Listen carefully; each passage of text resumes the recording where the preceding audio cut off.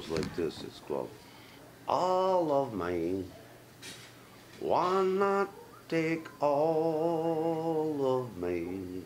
For Dino Douglas, being with friends at the Fellowship Center shelter in Kenora is one of the best parts of his day.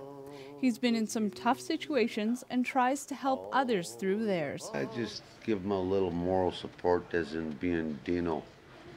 As in, hey, everything is cool, you know? Things aren't so bad, things are good. Here I am, speaking on how living poor for 5 days changed me. But at first, I thought living off of $35 for 5 days would be easy. This challenge was presented to 12 people for the Week of Action Against Poverty. It's meant to give some insight into what it's like to have nothing. The $35 given is equal to welfare rates.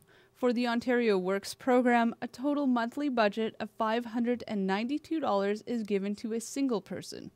This includes a maximum of $368 for shelter and $224 for literally everything else. Spend over that, and you have to get creative.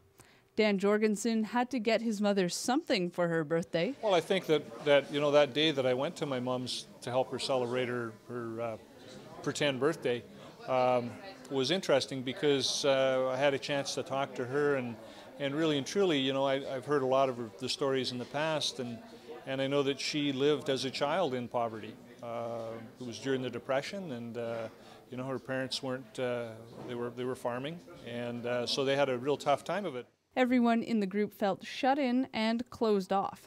We're lucky. It's not like we have to do this every day. Beatrice has been doing it for 25 years.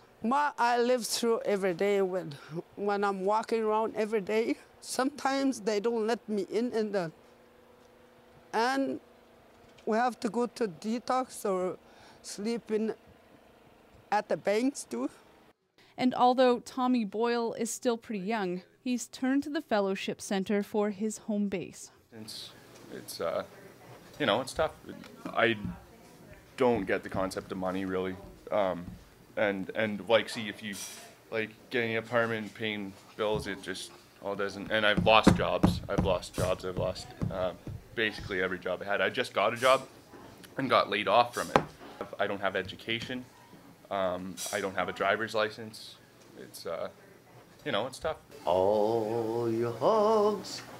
In the second part of this two-part story, we're going to take a look at how Making Kenora Home is working to change homelessness in an area with a 0% housing vacancy. In Kenora, I'm Shelley Bujold.